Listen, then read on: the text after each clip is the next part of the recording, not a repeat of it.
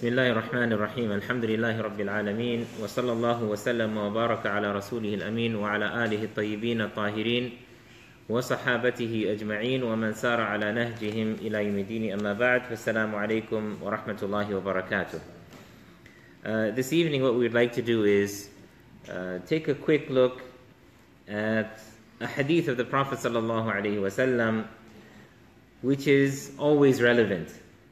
And I think one of the reasons that I would like to discuss it this evening is because when we look at this hadith, especially certain parts of it, then they are more relevant at certain times than at others. You know, when the ummah is going through certain things and so on and so forth, then certain ahadith, they stand out a little bit more. Although when we look at this hadith, we will be looking at it in relatively general terms, except that we should try to apply it more specifically to what we are facing today.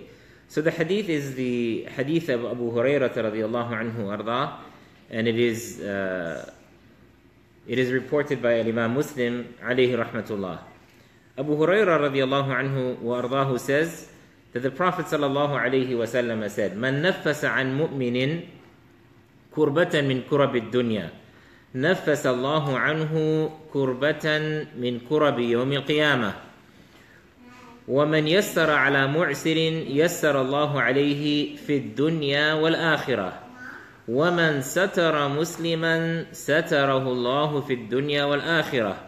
والله في عون العبد ما دام العبد في عون أخيه ومن سلك طريقا يلتمس به علما سهل الله له به طريقا إلى الجنة وما اجتمع قوم في بيت من بيوت الله يتلون كتاب الله ويتدارسونه إلا نزلت عليهم الرحمة وغشيتهم السكينة وحفتهم الملائكة وذكرهم الله في من عنده ومن بطأ به عمله لم يسرع به نسبه."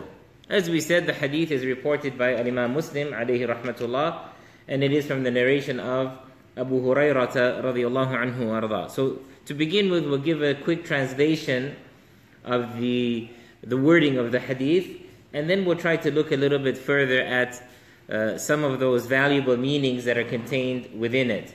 So in this hadith, the Prophet ﷺ begins by saying that whoever relieves the distress of a believer, the distress meaning the anxieties, the worries, the stress, the hardships of another believer. So whoever relieves a believer's distress from the distresses of this world, right? Because the way that we live in this world, it's not stress-free. And we'll talk about that in just a short while. Whoever relieves a believer's distress from the distresses of this world, then Allah will relieve him from a difficulty or from an anxiety or a difficulty of the difficulties of the hereafter. And then he says, sallallahu alayhi wasallam, whoever makes easy for an individual who is in difficulty, and here he is specifically speaking of an individual who is in debt and is unable to pay off his or her debt, then whoever makes it easy for them by either paying off their debt or giving, if they happen to be indebted to them, giving them more time or reducing the debt and so on and so forth, then the Prophet ﷺ says Allah will make things easy for him in this world as well as the hereafter. Then he says ﷺ, whoever conceals, that is, whoever conceals the faults and the shortcomings of a fellow Muslim in this world, then Allah Jalla wa Ala will conceal their faults in this world as well as in the hereafter. And then the Prophet ﷺ tells us that whoever, Wallahu fi aun al-abd, and Allah will be at the assistance of one of his slaves as long as that individual is at the assistance and at the aid of a fellow Muslim. And whoever treads a path seeking therein knowledge, then Allah subhanahu wa ta'ala will make the path to Jannah or paradise easy for him. And he says, sallallahu alayhi wa sallam, that no group of people gather in one of the houses of Allah. Here, this refers, of course, to one of the masajid, in which they recite the book of Allah and they study it, except that mercy will descend upon them and they will be surrounded by tranquility, and the angels also will surround them, and Allah subhanahu wa ta'ala will make mention of them in a gathering, or in the gathering that is around him, that is with the angels. And then he says, sallallahu alayhi wa sallam, that whoever is slowed down by his or her deeds, in other words, if you're held back by your deeds, right, you don't do enough good deeds to earn yourself paradise, then that individual's lineage, in other words, the family you belong to, the people that you're connected to, they will be of no value to you. Now, this is actually an amazing and an incredible hadith, and so it deserves that we spend a little bit of time on it. First and foremost, look at the way that the Prophet sallallahu alaihi wasallam mentions all of these things. He is relating what we do here to what is going to happen in the akhirah, or the hereafter. And for the mu'min, for the believer, there are different incentives to do things. And we are human beings. So when people say, I just do it because it's the right thing to do, yeah, sure. A lot of people, when they're asked about why they do certain things, they say because it's the right thing. But the reality is that there's always a reason. There's always something driving a person to do things. So doing the right thing, do we do it only because it's the right thing? Well, first of all, what makes you say that something is right or wrong? See, now when we look at people at large, you're dealing with Muslims and non-Muslims. And for the most part, people of faith, and whatever faith they may follow, whether they follow the true faith, that is al-Islam, or other than that, then it is very often their faith that drives them to do certain things. Because in their faith, they believe in certain rewards. They believe that their Creator, for example, has this expectation of them. And people who claim that they have no faith, for example, then they also do these things for a reason, not just because it's the right thing. Like I said, again, what really determines whether something is right or wrong? This is one question that is easy for us to answer, because we will merely say, I know it's right and I know it's wrong because this is what I find in the Quran, this is what I find in the Sunnah of the Prophet sallallahu alaihi wasallam. It's not about how I feel, right? So we don't fight for certain causes, and others do. They think it's the right thing because whatever justification they may give. But you and I, we may disagree with certain people in fighting for a cause. They think it's a good cause, we think it's a bad cause. Why do we think it's a bad cause? Because when we look to the Quran, when we look to the Sunnah of the Prophet ﷺ, we realize that this particular issue or this particular matter is something that is not desirable in the sight of Allah subhanahu wa ta'ala. Anyways, we said that here the Prophet ﷺ is linking things to the hereafter. Because when you and I do things, we do them with purpose. We do things because we know they are right based on the Quran and the Sunnah of the Prophet ﷺ, and we do anticipate compensation. And there's nothing wrong with that. There's absolutely nothing wrong with that. You and I as human beings, we have that nature where we want to know what is in it for me. What will I get out of this? People who don't look at the hereafter, they also have some aim. It may be that they want to make themselves feel better. Right? This is a compensation. People do things to make themselves feel good. Don't think that is not a compensation. Alhamdulillah, when you do the right thing, that is a natural consequence to begin with. You and I, though, as Muslims, you see, we are pretty focused, or we're supposed to be focused, because we realize that Allah Jalla wa Ala has created us and placed us on the face of this earth, and we realize And we know from what we see around us that life doesn't go on forever. Life comes to an end. Sooner or later, people die. That's just the natural course of things. That's how Allah Jalla wa Ala has created things. They eventually come to an end. But we also believe that after we die, after we leave this world, there is another life. And that is an eternal life. And so the mu'min, the believer, has this in mind at all times. When I do things, I have to think about the consequences. I have to think about now really doing what's best for my true future. You know, we always talk about doing things for our well-being, for our future. Well, the ultimate future, of course, is the akhirah. And so this is why the Prophet ﷺ links so many things to the akhirah or the hereafter. Man kana yu'minu billahi wal yawmil akhiri falyukrim jara. For example, whoever believes in Allah and the last day, that day of reckoning, the meeting with Allah, rewards and punishments. This is what he's saying. So here the Prophet ﷺ is talking about relieving the anxieties, relieving the hardships, relieving the distress of believers.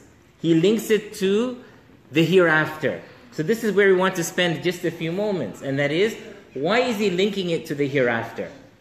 He says, whoever relieves the distress of a believer that is in this world, man naffasa an mu'minin kurbatan min kurabi dunya, so one of the hardships in this world, then he says that Allah subhanahu wa ta'ala will relieve for that person a distress, an anxiety, a hardship, a difficulty from the difficulties in the hereafter.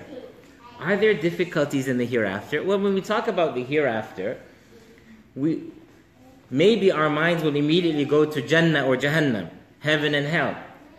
But everybody's hereafter begins with their death. There is what we call al-qiyamatu sughra and al-qiyamatu al-kubra.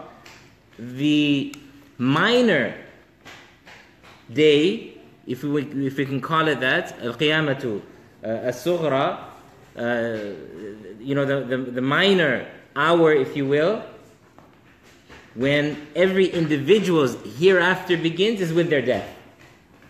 Well, the hereafter, after what? After here. Where is here? Here is this world. There are different stages that we go through. When a person dies, they're in that state known as al-barzakh. Okay, that's between this world and that hereafter, the final day. Okay?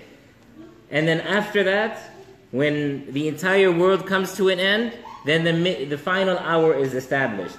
That is the greater hour, if you will. That is when everybody will be raised and standing before Allah subhanahu wa ta'ala. And so the Prophet ﷺ relates things to the hereafter, whether it be the minor or the major. Meaning this, you see, when we die, then in the grave, Allah and His Messenger ﷺ have informed us that the grave is either going to be a place in which a person receives blessings from Allah and there is actual enjoyment in the grave, or it is a place of distress and it is a place of punishment. May Allah Jalla wa Ala protect us from that. So we know that certain people, again we know this, it is established in the Quran and the Sunnah of the Prophet ﷺ, that certain people will be punished in their graves.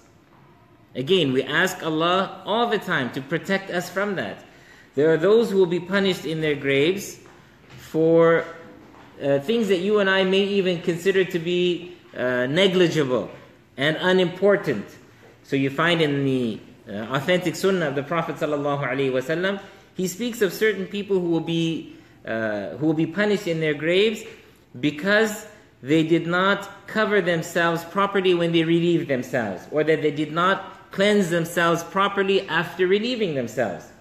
We hear of people who are going to be punished in their graves because they used to spread falsehood. They used to say things to people to have them at odds with one another, what we call a namima. Okay, spreading unfavorable news amongst people to cause differences amongst them. So One has to be cautious and has to remember that the hereafter, yes, there are many difficulties that a person can face. Then let's not forget about that day when all of us will be raised before Allah subhanahu wa ta'ala. From the first man to walk the face of this earth, Adam alayhi salam, to the last person that will walk the face of this earth. You know that in the authentic sunnah, we are told about how we will be raised. And we will all be on one plane, and everybody will be able to see everybody. And the Prophet ﷺ speaks about how, how it will be such a horrific day. And it will be a day of terror. And you all know the ayat of the Quran in which Allah Jalla wa Ala tells us about people, and you would look at them and وَمَا هُمْ بِسُكَارَى, the people would look as though they're intoxicated, but they're not really intoxicated. We hear about how people will flee from one another, from the closest of people to them. Mothers will actually flee from their children, and children will flee from their parents, and so on and so forth. We know of how the sun will come so close to an individual that the Prophet ﷺ says the sun will be a mile away, and actually a mile away is only one translation. Mil, qadra mil. Mil could either mean that mile that we measure in terms of distance, and mil is also a word that is used for the stick that is used to put kuhl in the eyes. The bottom line is the sun will be very near. And so people will be perspiring. And in the sunnah of the Prophet ﷺ, we learn that people will perspire, and everybody will be standing there according to their deeds. And so the perspiration of some individuals will come to their ankles. For others it will reach their knees. For others it will reach their waists. For others it will reach their chests. And for others it will be right up to their mouths, as though they are drowning in their perspiration. May Allah Jalla wa Ala make that day easy for us. It will be a day filled with difficulties. And so you and I will be in need on that day for relief from Allah subhanahu wa ta'ala. And so this is where it becomes relevant. مَنْ نَفَّسَ عن مؤمن كربة من كرب الدنيا نفس الله عنه كربة من كرب الآخرة أو كما قال عليه الصلاة والسلام أو من كرب يوم القيامة. So imagine all of the things that will be happening on that day. I mean, people will be in such distress that they will want, and it will last, that day will just go on and on and on. It will be like 50,000 years if you measure it according to the time of this world. And so the Prophet ﷺ says that the people will be in such distress that they will want that day to come to an end. They want themselves to pass beyond that station that they are in, and that is just merely standing before Allah Jalla wa Ala, waiting for Him to come and judge between them. And so the people will come to an agreement. And by the way, as we know from the authentic sunnah of the Prophet ﷺ, people will be raised in their birthday suits, basically naked. But you know what? It won't matter, because they will be in such distress that nobody will notice. Nobody will care. And so they come to this agreement that, you know what? We need to get beyond this. Like, how long is this going to go on for? And so they go to Adam alayhi salam and they plead with him that, listen, you are a prophet from the prophets of Allah. You are our father. In other words, he is the father of humanity, of humankind. So why don't you intercede on our behalf with Allah subhanahu wa ta'ala? And the Prophet Adam alayhi salam, at that time, he will excuse himself and he will say, nafsi, nafsi. Basically, I'm concerned about myself. Just as you are concerned, I too am concerned. And so he will pass them off. And they will go to another prophet, to ulul azm min ar-rusul, the prophets that are known as the people of firm resolve. They will go from one prophet to another, and each one of them will say, I'm not your guy. I'm worried about myself. Just as you are worried, I am worried. Until they come to the Prophet ﷺ, and we will be amongst them. Until we come to the Prophet ﷺ and plead with him, and he will say, Ana laha, ana laha.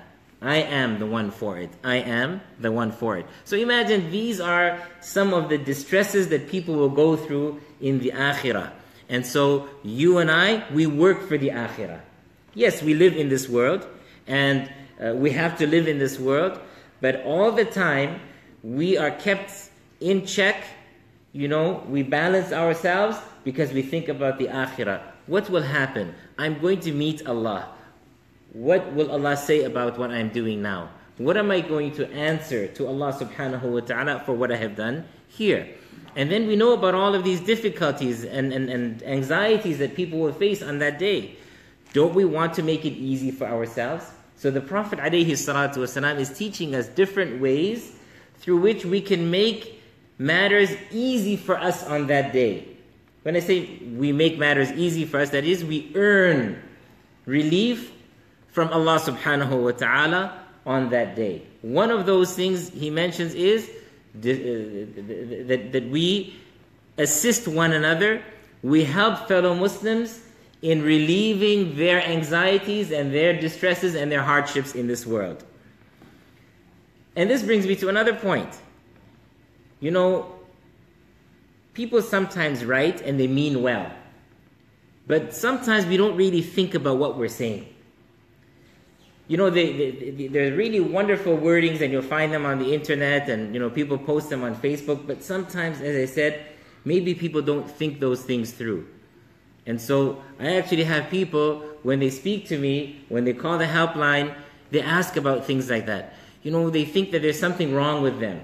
Let me give you an example. So somebody calls me and says, is there something wrong with me? Am I really not a believer?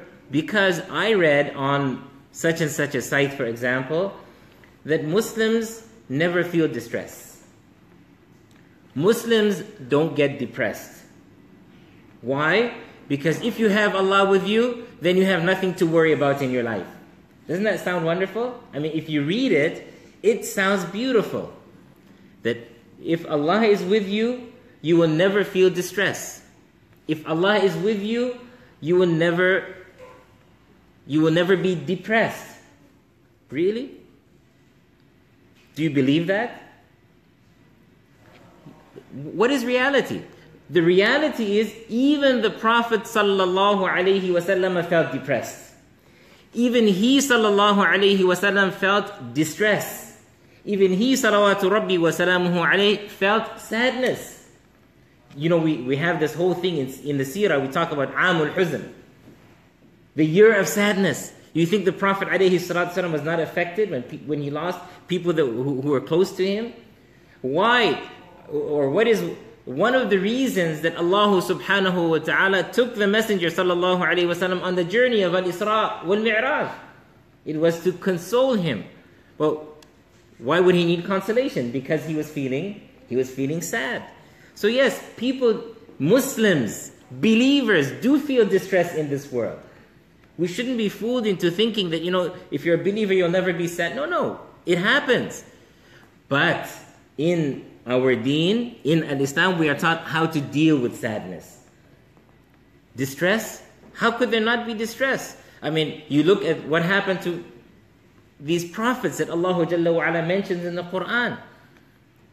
And the Prophet Muhammad sallallahu alaihi wasallam teaches us certain du'as, certain supplications to say to relieve ourselves of al-ham wal-gham wal-karb, distress and anxieties and hardships and difficulties and depression. So the Prophet alayhi salatu wasallam taught us those things.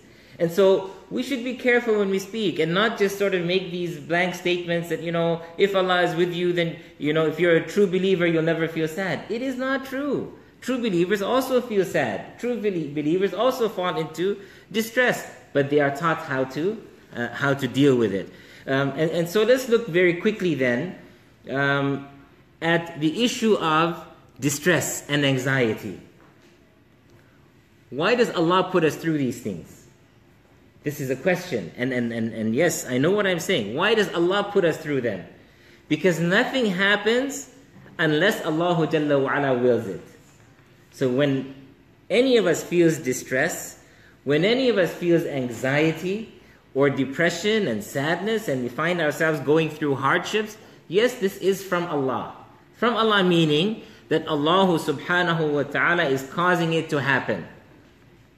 And of course, people ask, why? Why would Allah put somebody through these things? Looking very quickly at the Quran and the Sunnah of the Prophet sallallahu alaihi wasallam, we can say that, the reasons that people go through these things, we can boil them down to 3 basic reasons.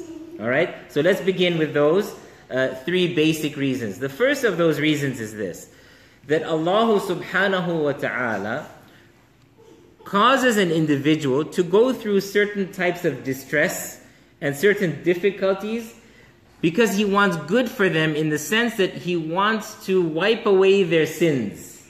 He wants to wipe away their sins. Listen, you and I are human beings, and we by nature are going to do things which are wrong. It's human nature. We are not angels. We are prone to err. Kullu bani Adam khata. All right, all of the children of Adam are prone to err. This is from the sunnah of the Prophet sallallahu alaihi wasallam.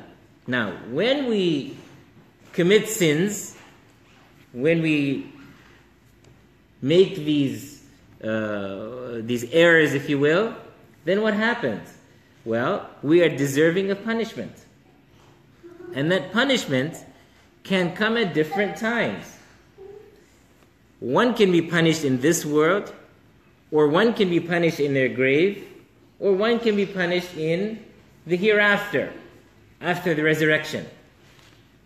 And the reality is that the sooner a person receives their punishment, the easier it is. In other words, the punishment of the grave is more severe than any punishment a person can receive in this world.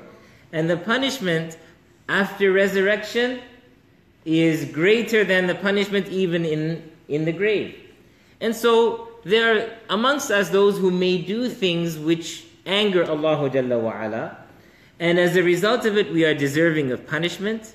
And Allah subhanahu wa ta'ala wants to spare that person from the punishment in the grave. For example, Allah wants to spare that individual punishment in the grave, so then as a result of it, He puts that person through certain hardships in this world. And so if we look to the sunnah of the Prophet sallallahu alaihi wasallam in the musnad of Imam Ahmad rahimahullah ta'ala, what do we find? We find the following hadith. Inna Allah azza wa jal lamma nazzala ala rasulihi sallallahu alaihi wasallam qawlahu laysa bi amaniyikum wala amani ahli al-kitab man ya'mal su'an yujza bih wala yajid lahu min dunillahi waliyan wala nasira. This is in Surah An-Nisa. So Allah subhanahu wa ta'ala is saying here that paradise is not obtained by your wish. You wish for paradise. You want paradise. Nor that of the people of the book. But rather He says, whoever does a wrong will be recompensed. Man ya'mal su'an yujza bih. Imagine, this is Allah Jalla wa Ala now speaking. Man ya'mal su'an yujza bih. So whoever does wrong, then they will be recompensed for it. In other words, you have to face the consequences of that, and will not find besides Allah a protector or a helper. Now the Sahaba, the companions of the Prophet ﷺ, they took these words seriously.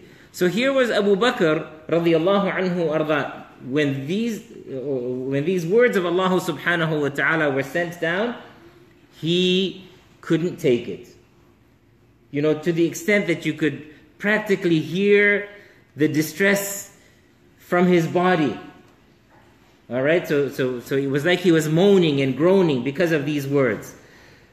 He says to the Prophet sallallahu alaihi wasallam, كيف العمل بعد هذه الآية من يعمل سوءا يجزى به ومن منا لم يعمل سوءا. Can you imagine? And this is the problem with many of us. We read the Quran, but we sort of glance over the words without paying attention. Look at Abu Bakr radiallahu anhu arda, paying attention, knowing that these are the words of Allah subhanahu wa ta'ala. Whoever does a wrong, man ya'mal su'an yujza bih. That's it. You have to face the consequences.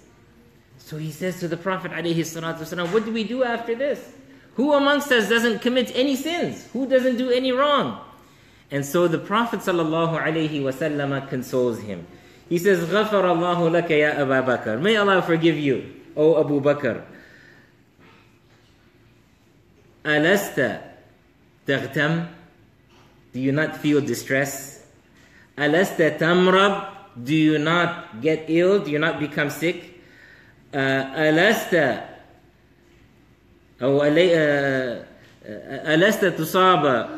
tusabu bil amrad? Qala bala ya Rasulullah. So the Prophet ﷺ is reminding him. He says, hang on a second. Yes, Allah Jalla wa Ala is saying that you have to face the consequences. He immediately is thinking about punishment in the grave. He is thinking about punishment in the hereafter. This is Abu Bakr radiallahu anhu warda. But the Prophet ﷺ is consoling him. He's saying that, listen, don't you become ill? Don't you feel that you go through times of anxiety and distress and so on and so forth? Don't calamities befall you? And he responds in the affirmative that yes, indeed, O Messenger of Allah sallallahu alaihi wasallam. And so the response from the Prophet sallallahu alaihi wasallam was, فَذَلِكَ مِمَّا تُجْزَوْنَ بِهِ مِنْ خَطَايَاكُمْ. So, these difficulties, the distress that a person goes through in this world, this is actually, you don't have to look at it in a negative light, but rather it is takfirun lisayyi'at. It is a means of expiation, of having those wrongs washed away. This is what the Prophet ﷺ tells us. And then of course, we look to the sunnah of the Prophet ﷺ, and he tells us, مَا مِن مُسْلِمٍ يُصِيبُهُ هَمٌّ أَوْ حَزَنٌ أَوْ. He's talking about a believer, and that the believer will go through times of distress. The believer will go through times of difficulty and hazan, even sadness. Yes, depression. Muslims can be afflicted by these things. But then he's telling us, sallallahu alayhi wasallam, that if a person is patient, if a person tolerates those things, in other words, we don't complain about Allah to people, but we complain to Allah about our difficulties. We turn to Him.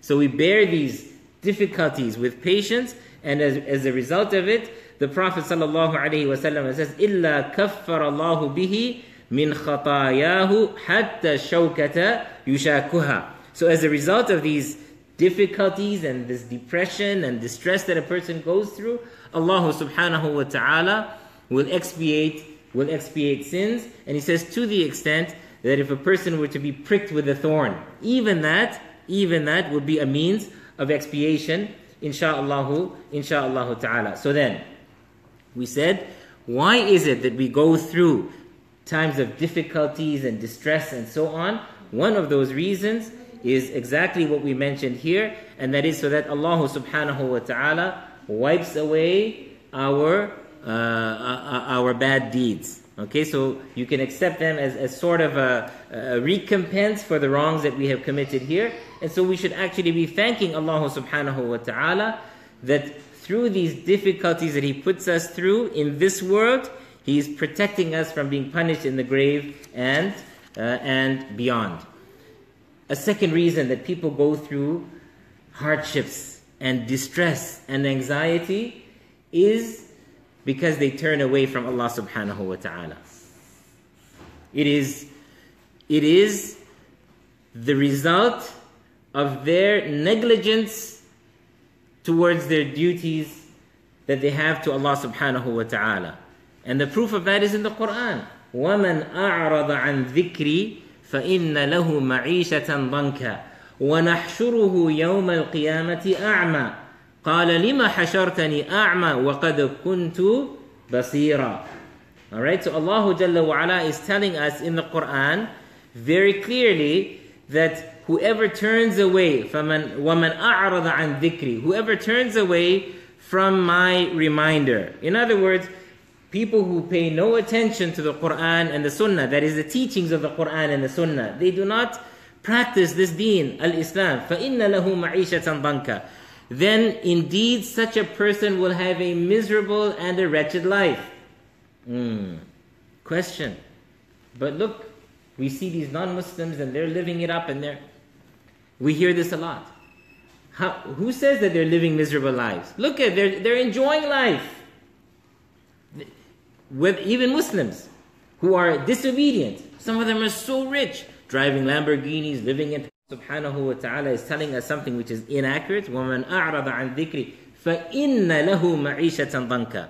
And remember that here Allah Jalla wa Ala is emphasizing and saying that absolutely and for certain they will have depressed lives and miserable lives. Well, the answer to the question is, yes, you may look at people and they seem to be enjoying themselves. They appear to be living it up. But do you and I know what internal struggles that they are fighting? And do you think that people are going to tell you? You think that a millionaire who is, going through hell, really, they can't sleep properly, they can't, they're not content with their lives. Do you think that they're going to tell you? Those who are, openly disobedient, do you think they're going to admit to you that they're living hell inside of them? They're not going to admit it. They are not going to. Just like you and I, although, we may be trying our best to adhere to the teachings of Islam, but we go through certain difficulties, but we don't share them with everybody. Maybe we did something in our lives that we're not proud of, but we don't share them with everybody. We keep certain things to ourselves for whatever reasons. So rest assured that although a person who is far from Allah Jalla wa Ala may appear to be very happy and appear to be content, except that in reality they are living in misery. And some of the proofs of that are clear to us. Look at how many of such people end up, on drugs. How many of them, people think that they're living it up and you couldn't have a better life. And all of a sudden, the next thing you know, the person overdoses or jumps off a cliff or commits suicide.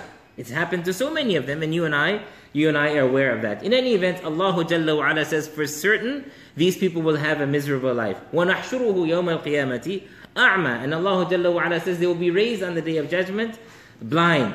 And they will say, "Oh my Lord, why have you raised me blind when I was seeing before, when I was able to see?" And Allah subhanahu wa ta'ala will say to them, قَالَ كَذَلِكَ أَتَتْكَ آيَاتُنَا فَنَسِيتَهَا وَكَذَلِكَ الْيَوْمَ تُنْسَى. قَالَ كَذَلِكَ أَتَتْكَ آيَاتُنَا. Similarly, in the life of the world, my ayat, my signs, my verses came to you, and you ignored them. So similarly today you shall be ignored. Alright, so this is the second of the reasons. That people who turn away from Allah subhanahu wa ta'ala, they are going to go through these difficulties in their lives. And so Allah subhanahu wa ta'ala is really sending them signs. Allah Jalla wa Ala sometimes puts a person through very difficult times to make them realize that they need Allah Jalla wa Ala and they return to Him. And many of us have heard stories of individuals who came to Islam, leave alone people who are Muslims, and then they, neglected Allah and they went through some hardships, and so they changed their lives around. But people who were non-Muslims and they may have been involved in a major accident and so on and so forth, and afterwards this got them thinking while they were lying in their hospital beds, for example. They got them thinking and they started researching, and then they realized that no, there's something greater to live for. There's something greater to live for. And then they discovered al-Islam.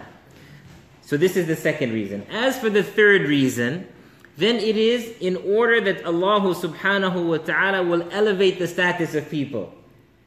Example, Allah Jalla wa Ala may love you, but, and so, if Allah subhanahu wa ta'ala loves someone, He wants to place them in the highest place in Jannah.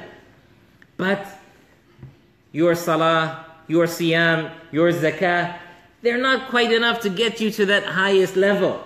And so Allah subhanahu wa ta'ala will put those whom He loves in that situation. He will put them through certain difficulties, so He will elevate their status. And this again we find, if you look through the Quran and the Sunnah of the Prophet sallallahu alaihi wasallam, you will find this, right? That the person is not negligent towards Allah Jalla wa Ala. The person isn't a major sinner, but their deeds are not so many that they can attain that high status. So Allah subhanahu wa ta'ala, and this is why we learn in the sunnah of the Prophet ﷺ, that when Allah loves a person and Allah wishes good for a person, He puts them through hardships. Asaba min. Allahu Jalla wa Ala will cause calamities to befall these people. So then we said that there are three basic reasons why Allah subhanahu wa ta'ala allows people or causes people to go through certain hardships and anxieties and distresses. And we said of them is the last one that we mentioned was what? To elevate their status. Another we mentioned is because they turn away from Allah subhanahu wa ta'ala, and He is putting them through these difficulties so that they may turn back to Him tabaraka wa ta'ala. And the first of those reasons that we mentioned was to expiate, to wash away their sins, so that they receive, their recompense for whatever wrong they have done in this world, and they are spared of punishment in the hereafter. So the Prophet ﷺ, as we said, connects what we do in this world to the hereafter. Man naffasa an mu'minin kurbatan min kurabid dunya. So the Prophet ﷺ, as we said earlier, he ﷺ also used to have anxiety at times, and this is why I want to make this very real for everybody, not just to rely on those wonderful and warm words that, although they sound nice, but they are not necessarily accurate. Yes, a person may be a believer, and yet they go through hardships. The Sahaba talk about the Prophet ﷺ, and they say, كان رسول الله صلى الله عليه وسلم إذا أصابته كربة.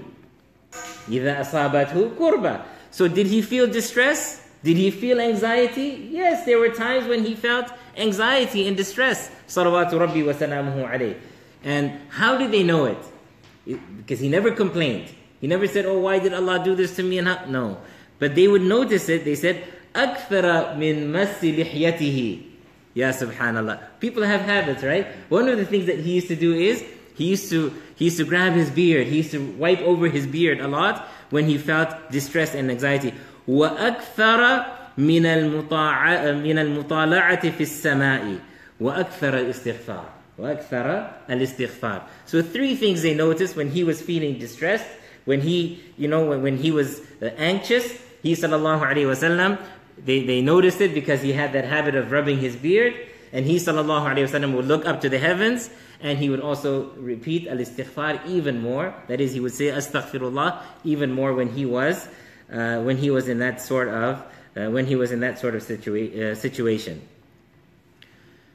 We said distress, anxiety, hardships, depression is not only for the non-Muslims, and it's not only for the ones who are disobedient to Allah Jalla wa Ala. Even the best of creation, starting with the Prophet sallallahu alaihi wasallam, and then if you look at the prophets, even they went through those things. Look at the Prophet Younus ibn Matta alayhi salam. We know his story and how he was in, three levels of darkness, if you will. There was the darkness of the night, there was the darkness of the ocean, and the darkness of the belly of the whale. And when Younus alayhi salam felt distress, what did he do? He turned to Allah subhanahu wa ta'ala. فَنَادَى فِي الظُّلُمَاتِ أَلَّا إِلَهَ إِلَّا أَنْتَ سُبْحَانَكَ إِنِّي كُنْتُ مِنَ الظَّالِمِينَ. So we learn of how he alayhi salam, that is Younus alayhi salam, when he was in those depths of darkness, he turned to Allah subhanahu wa ta'ala. فَنَادَى فِي الظُّلُمَاتِ. So in those depths of darkness, he turned to Allah Jalla wa Ala. أَلَّا إِلَهَ إِلَّا أَنْتَ, acknowledging that He subhanahu wa ta'ala is the one and only deity. There is no deity other than you. Subhanak, exalted are you. Indeed, I have been of the wrongdoers. And Allah subhanahu wa ta'ala responded to him. And He relieved him of that distress that he was in. فَاسْتَجَبْنَا لَهُ وَنَجَّيْنَاهُ مِنَ الْغَمِّ. So al-gham, again, distress. Yes, even believers face distress. وَكَذَلِكَ نُنْجِي الْمُؤْمِنِينَ. And here I think, وَكَذَلِكَ نُنْجِي الْمُؤْمِنِينَ. لَا إِلَهَ إِلَّا أَنْتَ سُبْحَانَكَ إِنِّي كُنْتُ مِنَ الظَّالِمِينَ. Never forget this dua. Never forget this, because as a result of it, Allah subhanahu wa ta'ala saved whom? Saved His Prophet. And after telling us that He saved His Prophet, فَاسْتَجَبْنَا لَهُ. So we learn of what the call of Yunus alayhi salam was. And then Allah tells us, فَاسْتَجَبْنَا لَهُ. And so we responded to him, وَنَجَّيْنَاهُ مِنَ الْغَمِّ.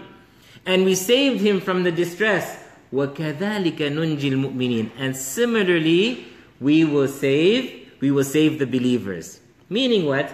Meaning use this dua, follow in the footsteps of Yunus alayhi salam, and as Allah saved Yunus alayhi salam, He will save you as well. وَكَذَلِكَ نُنْجِي الْمُؤْمِنِينَ. Then if you look to the sunnah of the Prophet sallallahu alayhi wasallam, the Prophet sallallahu alayhi wasallam said, "Da'watu akhi dhinnun." Okay, so he's talking about the dua of the Prophet Yunus alayhi salam. La ilaha illa anta subhanaka inni kuntu min al-zalimin. Ma da'a biha makrubun illa kashafa Allahu biha kurbatuh. Okay, or kurbata. So the Prophet alayhi salatu wasalam says, nobody uses the dua of his brother Yunus alayhi salam except that Allah will relieve them of the distress that they are experiencing. Here's another dua as well. And I mean, I understand that we're going through the hadith, but we're talking about depression and distress and anxiety. Yes, even the believer feels these things, unlike what some people are trying to tell us. But we are taught by the Prophet ﷺ how to deal with these things. And of the ways that we deal with those things is a dua. One of those du'as was, La ilaha illa anta subhanaka inni kuntu min al-zalimin. Another dua. And this is an important one that you will find in the authentic sunnah of the Prophet ﷺ from the hadith of Ibn Abbas radiallahu anhuma, found in Sahih al-Bukhari and Sahih Muslim. قال رسول الله صلى الله عليه وسلم دعاء الكرب أن يقول. The dua for distress, that is, to be relieved of distress and depression and anxiety, is the following: لا إله إلا الله العظيم الحليم لا إله إلا الله رب العرش العظيم لا إله إلا الله رب السماوات ورب العرش الكريم. If we spend 5 minutes to learn that dua, it's too much, isn't it? You can learn it in less than 5 minutes. But learn that dua and believe that it is a means of relief from whatever distress that you are feeling and whatever anxieties that you have. The Prophet ﷺ tells us that this is the dua that you should recite. In other words, everything for us goes back to Allah subhanahu wa ta'ala. Now, since we're on the topic of distress and how to relieve ourselves of distress, well, I mentioned to you now how the Prophet ﷺ, when he was feeling distress, the Sahaba, from the things that they noticed is that he would repeat istighfar. He would repeat istighfar. That is, to say astaghfirullah, which means, oh Allah, forgive me. Oh Allah, pardon me my sins. So let's look very quickly. What are some of the things that al-istighfar benefits us in? Okay, so in one of the ahadith, we learn that the Prophet ﷺ said, Man akthara min al-istighfari جعل الله له من كل هم فرجا ومن كل ضيق مخرجا ورزقه من حيث لا يحتسب. So whoever engages in a lot of istighfar, who says astaghfirullah often, then Allah will appoint a way out for them from every distress and the relief from every anxiety or every difficulty, and Allah will provide for them through means that they never imagined. And here, I just want to come back and remind myself and everybody that very often we say things. So we said, we heard, for example, in a lecture, we read in a hadith that if you say this or if you say that, and then we say those things and nothing happens. Right? What is the reason? Well, the promise of Allah is there. This is the cure. But it is because sometimes we are not conscious and aware of what we are saying it. So we repeat things in parrot fashion without it coming from the heart. without any real belief that Allah subhanahu wa ta'ala is the one who is listening to us. So whenever we say any of these adhkar, then let us remember whom we are addressing. Let us remember whom it is that we are dealing with. Let us remember that this is our portion. This is what we are required to do. And the results are in the hands of Allah subhanahu wa ta'ala. So we do our part right, and Allah Jalla wa ala will fulfill His promise to us, and He will relieve us of those distresses and of those anxieties and so forth. So when it comes to al-istighfar, this is one of the things that we learn in the sunnah of the Prophet sallallahu alaihi wasallam. Today I posted something because as I was looking at the ayat on istighfar and so on and so forth, I came across something and I said, subhanallah, we should be reminding one another of these things. If you look to the Quran, you will find that Allah subhanahu wa ta'ala says the following in Surah Al-Anfal: وَمَا كَانَ اللَّهُ لِيُعَذِّبَهُمْ وَأَنْتَ فِيهِمْ. So Allah Jalla wa ala is addressing the Prophet sallallahu alaihi wasallam, telling him that as long as he is amongst the people, physically he is amongst them, then Allah Jalla wa ala will not bring about a punishment to destroy them. But that's not where He stops. وَمَا كَانَ اللَّهُ لِيُعَذِّبَهُمْ وَأَنْتَ فِيهِمْ وَمَا كَانَ اللَّهُ مُعَذِّبَهُمْ وَهُمْ يَسْتَغْفِرُونَ. وَهُمْ يَسْتَغْفِرُونَ. And Allah will not bring destruction upon them as long as they continue to seek the forgiveness of Allah subhanahu wa ta'ala. It is reported from some of the Salaf, and it is reported that Ja'far as-Sadiq said these words. He said, لو نزلت صاعقة من السماء لأصابت كل الناس إلا المستغفر. He said, if a thunderbolt was to come down from the sky, it could reach everyone, but it will not reach the person who is doing istighfar.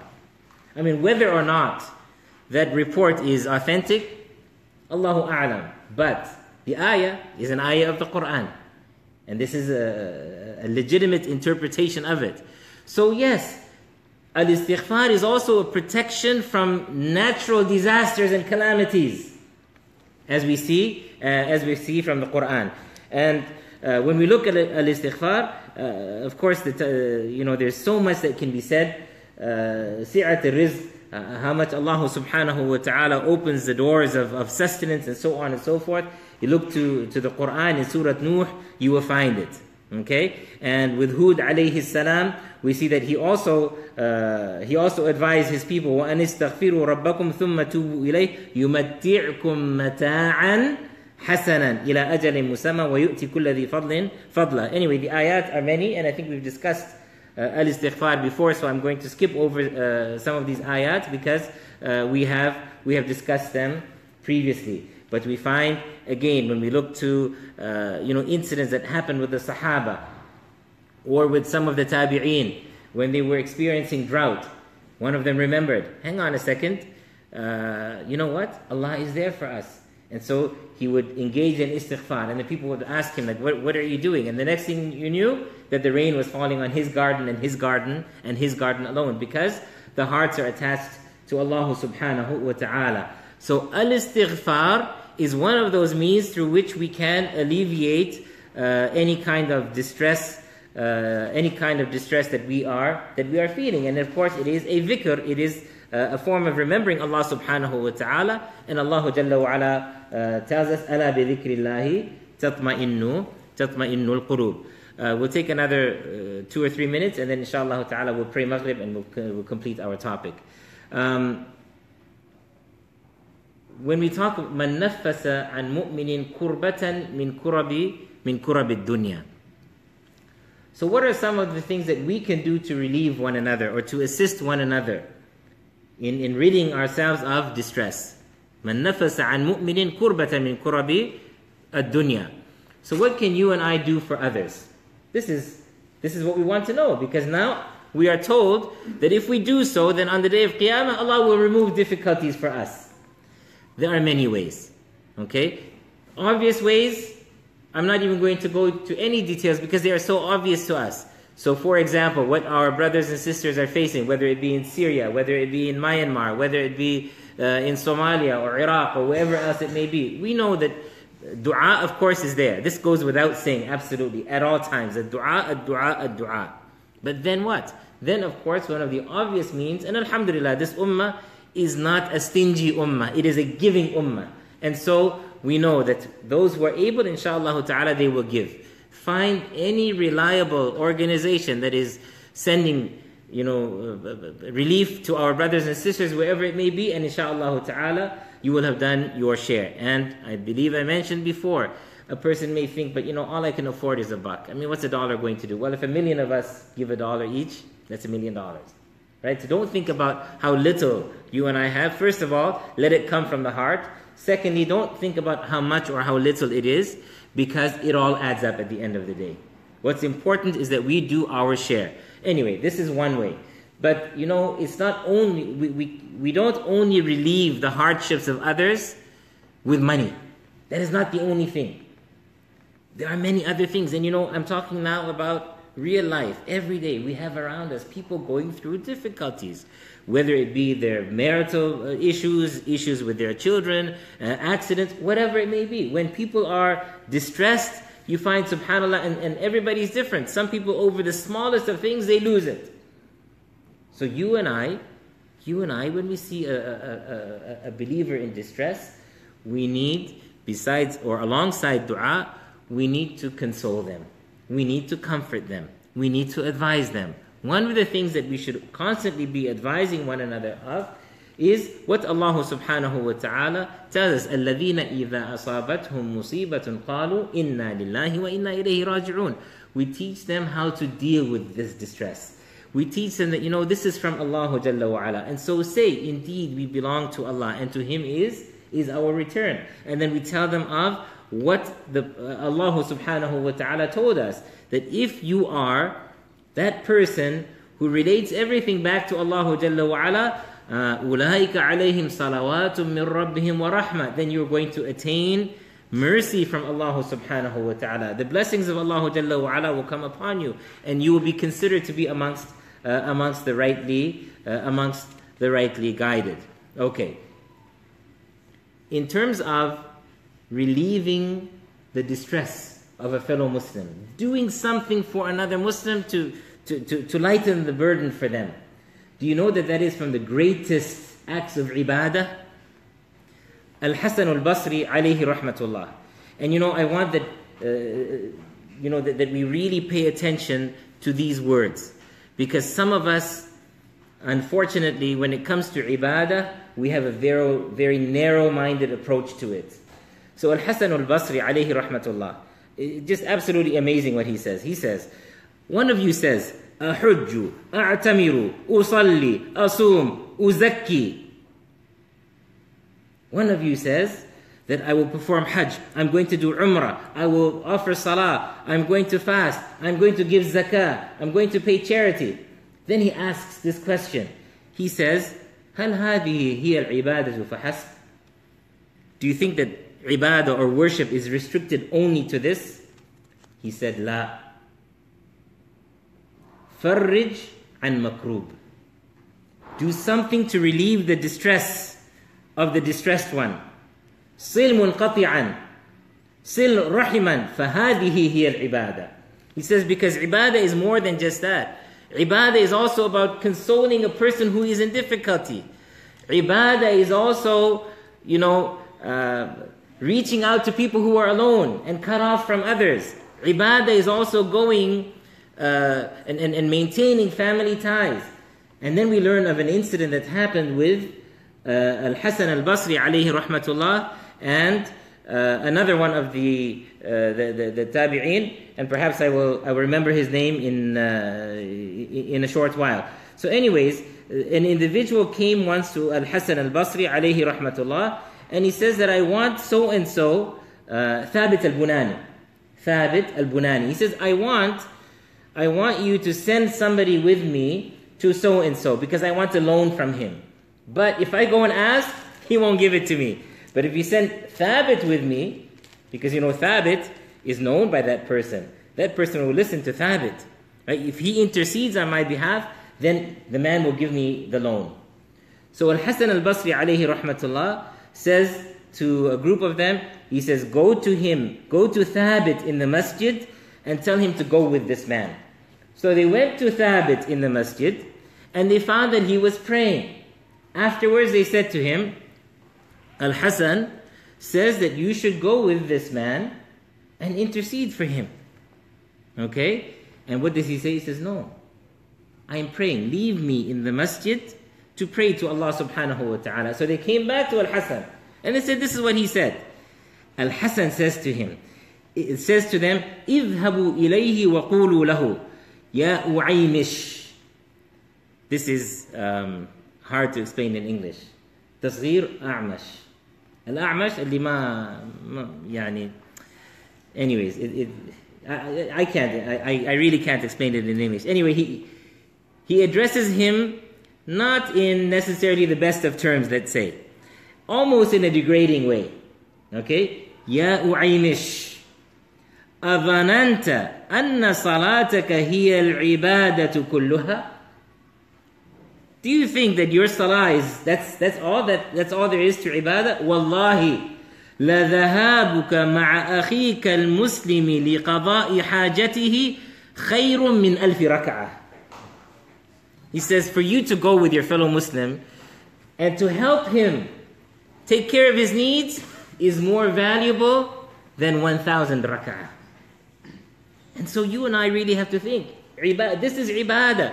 When you reach out to fellow Muslims, when you assist a fellow Muslim in any difficulty that they may be, and it doesn't necessarily have to be financial, in any way at all. Our point is, help one another, help fellow Muslims, because this is an act of ibadah, and it is through this that Allah subhanahu wa ta'ala will also relieve some of our distresses from the distresses of the akhirah. So let's pray Salat al-Maghrib, and then inshallah we'll try to finish up within another 15 minutes or so. Wallahu a'lam.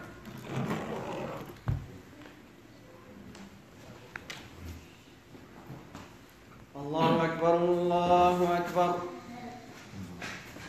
Allahu Akbar, Allahu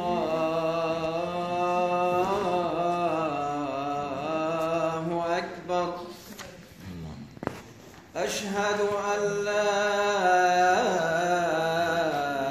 ilaha illallah.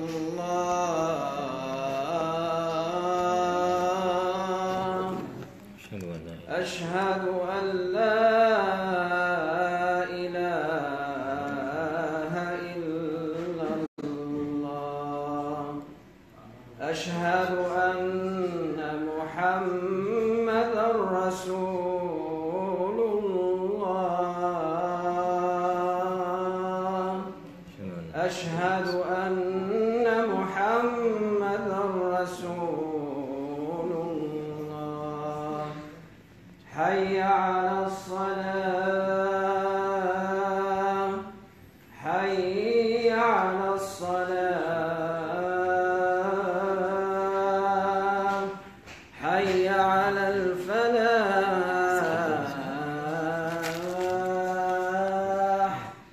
حي على الفلاح.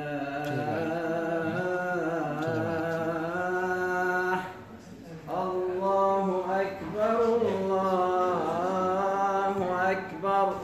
لا إله إلا الله.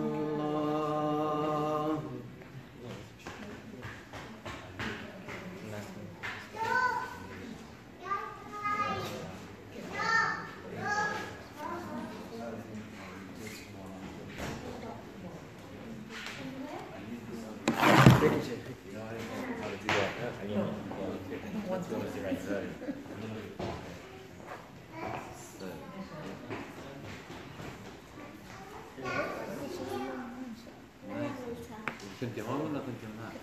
شو عملت؟ ما الدرس وش استفدت؟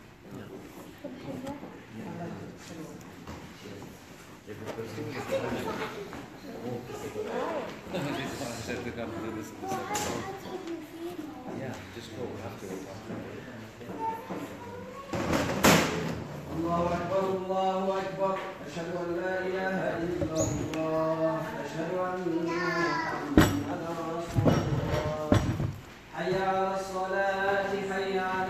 الفلاح قد قامت الصلاة قد قامت الصلاة الله أكبر الله أكبر لا إله إلا الله الله أكبر.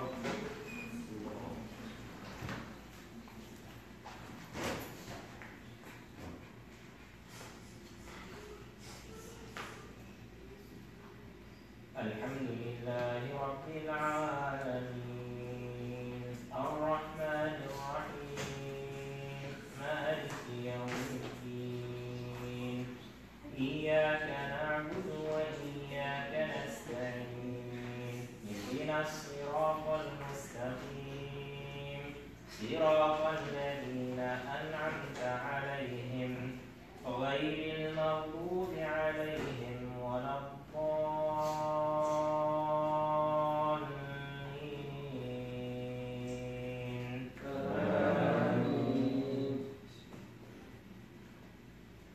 لا أقسم بهذا البلد وأنت حل بهذا البلد ووالد وما ولد لقد خلقنا الإنسان في كبد أيحسب أن لن يقدر عليه أحد يقول أهلكت مالا لبدا أيحسب أن لم يره أحد ألم نجعل له عينين ولسانا وشفتين وهديناه النجدين فلاقتحم العقبة وما أدراك ما العقبة فك رقبة أو إطعام في يوم ذي مسغبة يتيما ذا مقربة أو مسكينا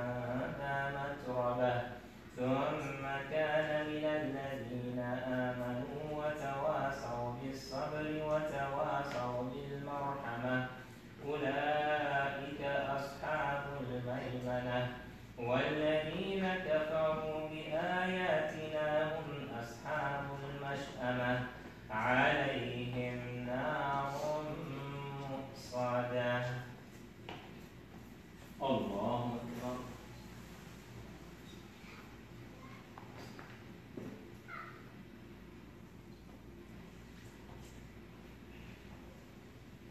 سمع الله لمن حمده.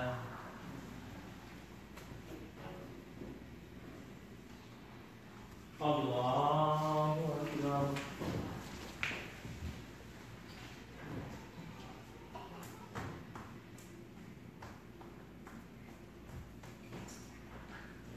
الله أكبر. الله أكبر.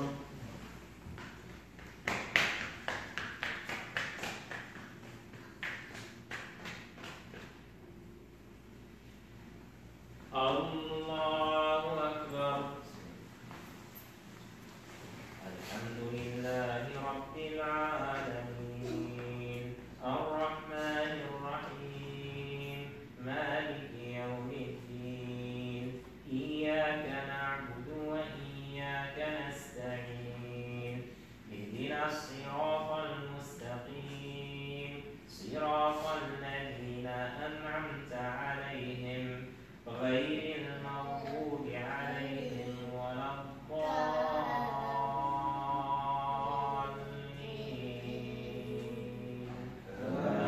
آمين. والتين والزيتون وطور سينين وهذا البلد الأمين لقد خلقنا الإنسان في أحسن تقويم ثم رددناه أسفل سافلين إلا الذين آمنوا وعملوا الصالحات فلهم أجر غير ممنون فما يكذبك بعد في الدين أليس الله بأحكم الحاكمين. Allahu Akbar.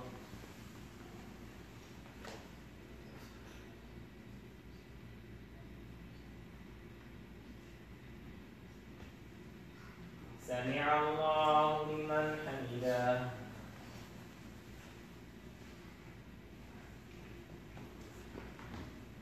الله أكبر.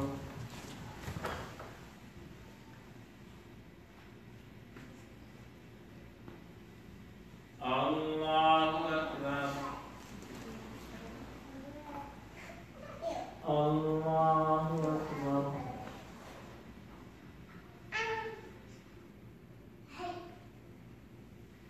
الله أكبر.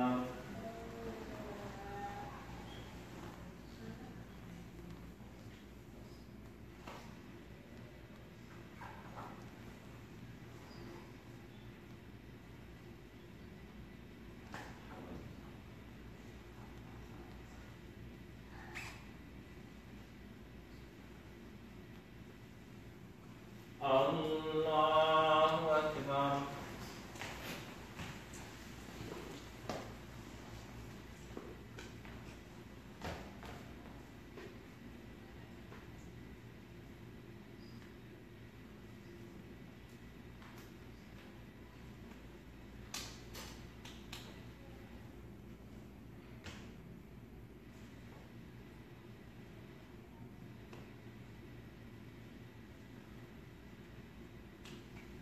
الله أكبر.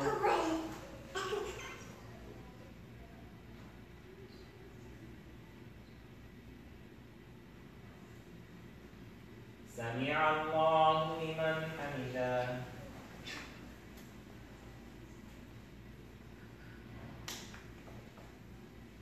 الله أكبر.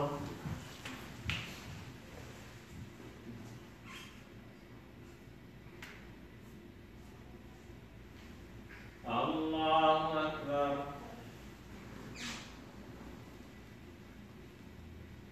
الله أكبر.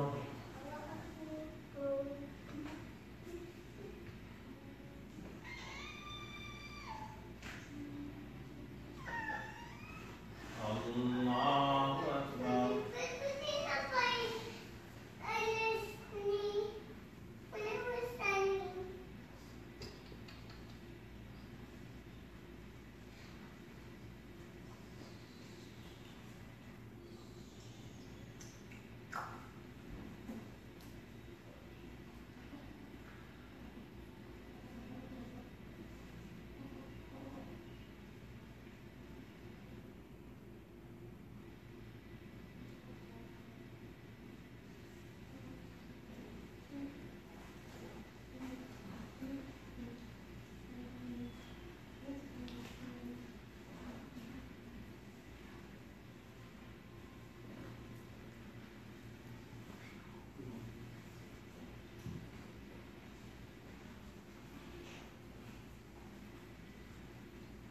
السلام عليكم ورحمة الله.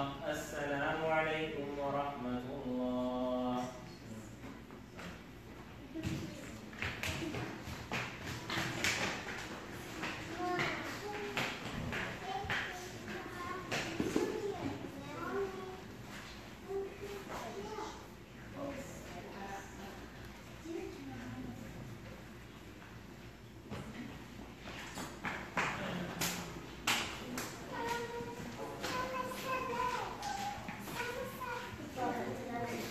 لا إله إلا الله.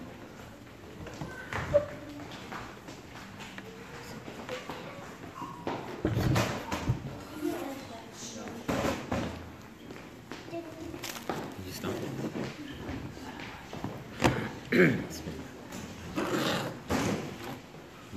Pause it. طيب بسم الله والحمد لله والصلاة والسلام على رسول الله وعلى آله وصحبه وما والاه وبعد. We'll try to finish up as quickly as we can. But you know, it's such an important topic that we need to remind ourselves that we cannot live for ourselves. We as Muslims need to live in such a way that we are always serving other Muslims, that we are serving humanity, that we are doing things for other people. when talking about this hadith, the Imam Ibn Rajab al-Hanbali alayhi rahmatullah in his book Jami' al-Ulum wal-Hikam, he mentions a very important story that we can take lessons from. And again, remember what I just said. We cannot be selfish. We need to live in such a way that we are there for others. We need to lend a helping hand, however we can manage, whether it's something small or something big that we do. Listen to this incident which Ibn Rajab alayhi rahmatullah mentions in his book Jami' al-Ulum wal-Hikam.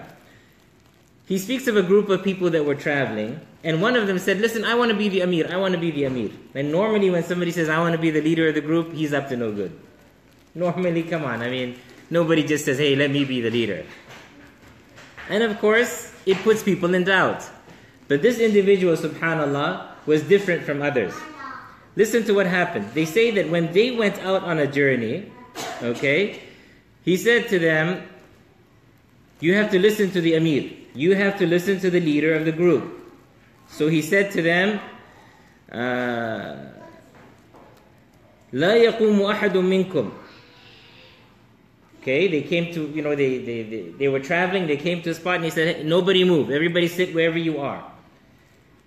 And after he said that to them, he himself would get up and he would prepare food for them, and he would go and collect the firewood, because of course they didn't have propane stoves in those days. So he would collect the firewood and he would ignite the fire, and they would all want to do something. He said, but remember, you chose me as the Amir, and as the Amir I say nobody moves.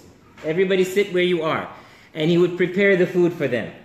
And when they would go to bed at night, he would stand in salah and he would be the guard. He would be watching over everyone. They said to the extent that if it was cold and we had blankets over us and the blanket slipped, he would come and he would cover us up again with that blanket. See what I'm talking about? This is the attitude that we have to have. We have to be there for others. They said when he died and he was taken to the maghsala, the place where they were going to they were going to bury him, they found written on him the words bara'atul lahu minan nar, that this person is free from the hellfire. And the one who was washing the body says that it's not as though somebody wrote it on his skin. It was like a tattoo between his skin and his flesh. And of course, I mean, when we look to many of the incidents that happened in previous times, there are some karamat, there are some things which are out of the ordinary that actually do take place. Whatever it is, though, we know from the Quran and we know from the Sunnah of the Prophet ﷺ that when you and I do things for each other, in other words, we do them sincerely, then even if that thing appears to be negligible in the sight of others, except that it could be the means of us entering paradise. In the Sahih, in an authentic hadith, what about that man from Bani Israel who saw a branch that was in the pathway of the people? What did he say? He says, come on, you know what? I'm going to remove that branch and toss it aside so people are not in any difficulty. Don't face any difficulties in passing by. Right? He didn't want that somebody trip over the branch or something of that nature. And what do we learn? We learn that Allah subhanahu wa ta'ala appreciated what this man did so much that as a result of it, he entered into Al-Jannah. And we know the same thing about that individual. And in some narrations it is that a man, in another narration it is that it was a prostitute, a woman from Bani Israel, who did what? Who gave dog water to drink. And Allah Jalla wa Ala appreciated that so much that He entered him into paradise, or He entered her into paradise. So life is not just about me. Life is about us. Life is about us worrying about one another. And yes, although we do put emphasis on helping our fellow Muslims, let's not forget that if Allah Jalla wa Ala appreciated the feeding of a dog, then what about another human being, whether they are Muslim or not? And what about those hadith in which we learn that the Prophet ﷺ tells us, "Man kana yu'minu billahi wal yawmil akhir, يُكْرِمْ جَارَهُ فَلَا يُؤْذِي جَارَهُ. Then he should not cause any disturbance or any inconvenience and harm to his neighbor. Whoever believes in Allah and the last day, let them not harm their neighbor. Did the Prophet ﷺ specify it has to be a Muslim neighbor? No, Muslim or non-Muslim alike. So doing good for others, and this is why, for example, now you find in certain parts where even non-Muslims are affected by natural disasters.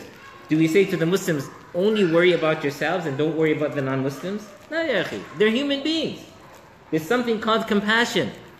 Again, if Allah Jalla wa Ala would appreciate that we give a dog water to drink, and the dog, and so many Muslims, is najis, and like you can't even go close to a dog. Ya subhanallah. If Allah Jalla wa Ala appreciated that, He would not appreciate that you assist a fellow human being. A fellow human being? Of course, Allah Jalla wa Ala would appreciate that. So these are things that we really need to keep in mind. And the ahadith of the Prophet sallallahu alaihi wasallam are so many. About helping others. You think that the Prophet sallallahu alaihi wasallam would just encourage us to do things and he would not do things on his own? Khabbab ibn al-Arat radiyallahu anhu arda. There's an incident of him one day when he went out on a campaign. And you see the habits of the Arabs was that it's always men who used to milk the goats and the camels and so forth. It was just part of their habit. Okay? And so Khabbab ibn al-Arat radiyallahu anhu arda goes out on a campaign. Do you know who used to go to his house? Rasulullah sallallahu alayhi wasallam. He used to go to the home of Khabbab ibn al-Arat radiyallahu anhu arda, and he used to milk the goats and the sheep in that household. As a matter of fact, they had several, but only one of them he could milk because others were pregnant, and for whatever reason, only the one. And the Prophet ﷺ used to milk that goat or that sheep, whatever it was, and there was more than enough milk, not only for that household, but even for the neighbors. But the bottom line is, who used to do this? The Prophet ﷺ himself. And just as a completion of that story, when Khabbab radiallahu anhu came back and he started to milk that sheep, it would not give as much milk as when the Prophet ﷺ did it. Of course, because of the barakah that Allah Jalla wa Ala placed in the hands of the Prophet salawatu rabbi wa salamuhu alayhi. Another incident, again, just to know that our deen doesn't say you all have to do this, but the best of this ummah didn't do those things. Rasulullah sallallahu alayhi wasallam was the best of this ummah. He did things himself for others. Look at Abu Bakr radiallahu anhu arda, who was the Khalifa. Imagine the Khalifa, the head of state, the Prime Minister, the President, whatever you want to call them today, right? And Umar radiallahu anh was so close to him, but yet he noticed that after Salat al-Fajr, Abu Bakr would run away. Abu Bakr was going somewhere. Nobody knew where he was going. So Umar says to himself, I'm going to follow him. Of course, he didn't have any doubts about him, but where is he going? Does he just need this me time? He's being alone somewhere on his own? So Umar radiallahu anhu follows him and sees that he goes outside the city limits and he's standing back. Abu Bakr has no idea radiallahu anhu that Umar radiallahu anhu is watching him. He says he goes into this tent and he stays there for some time and then he leaves, and I went in after him. So when I went in, I saw an old lady and I asked her, who are you? She said, I'm just a weak and fragile old lady who is blind. And she had some young girls, some young daughters. And they had some livestock inside. And so Umar radiallahu anhu arda says, and who is that guy that was just in here? Who is that man that left just a while ago? Do you think that Abu Bakr, when he went in, he said to her, by the way, I'm the Khalifa. So if anybody asks, don't forget to say that I've done my duty. Nothing. She says, I have no idea, except that this guy every day, every morning, he comes in and he sweeps our little home for us, and he milks the animals for us, and he kneads the dough for us. He does all of these chores and then he leaves. But I have absolutely no idea who it is. So as we said, it's not that our deen tells us that you all have to do this, but the best of you, no, they shouldn't do anything. No, lead by example, as Rasulullah sallallahu alayhi wasallam did, and as Abu Bakr radiallahu ta'ala anhu wa ardah did. And we have that expression in English about what goes around comes around. We say in Arabic, al-jaza'u min jins al-amal. That is, al-jaza'u min jins al-amal goes both ways. The punishment fits the crime, but also the reward fits the deed.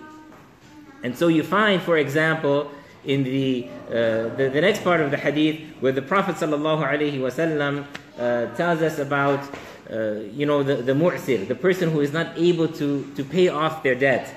And if you happen to be the one who loaned them the money, then the Prophet ﷺ is speaking to you. Or if you happen to be one who knows that person and can do something to alleviate that hardship that they're going through, then the Prophet ﷺ is speaking to you.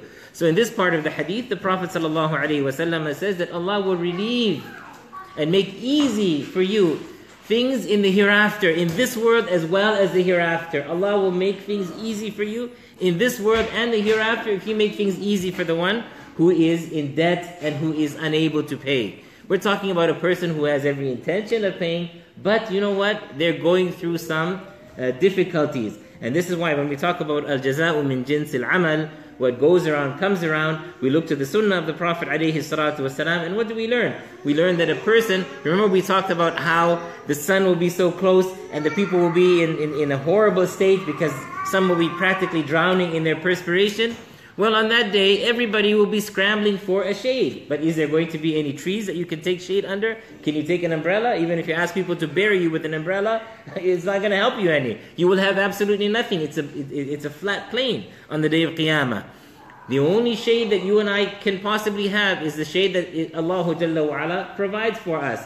And therefore, the Prophet Sallallahu Alaihi Wasallam tells us that a person will be under the shade of their sadaqah, of their charity on the day of Qiyamah. So, as we said, what goes around comes around. So then, there are so many ways that we can help one another. And when I say one another, I'm talking about Muslims in general and human beings in general.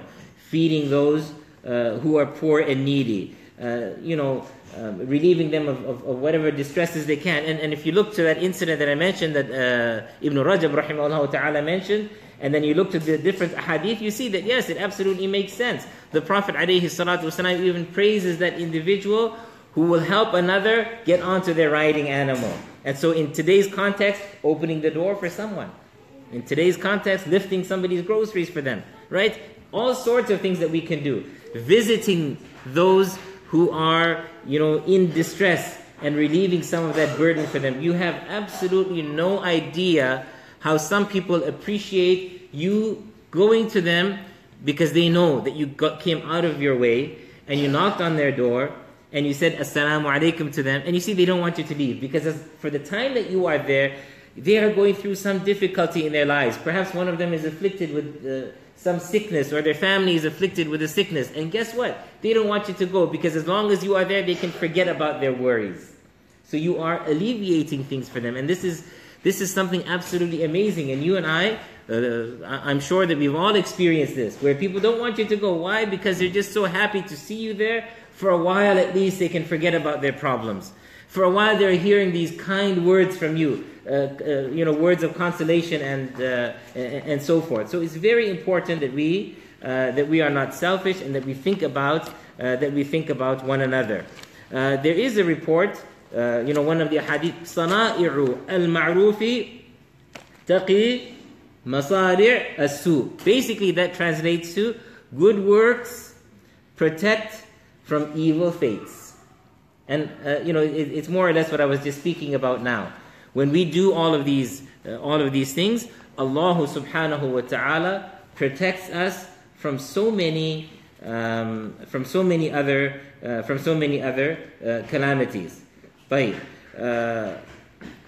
Anyways, there are way too many texts that we can share, but I think that these are sufficient. And so, because of the lack of time, I think what I would like to do is perhaps just quickly mention a few of the other matters that were mentioned in this hadith. We discussed the first part, and that is really the part that I wanted to focus on, and this is why we spent pretty much all our time on it. مَنْ نَفَّسَ عَنْ مُؤْمِنٍ كُرْبَةً من كرب الدنيا نفس الله عنه كربة أو عنه كربة من كرب يوم القيامة. Alright, so this one, let us never forget.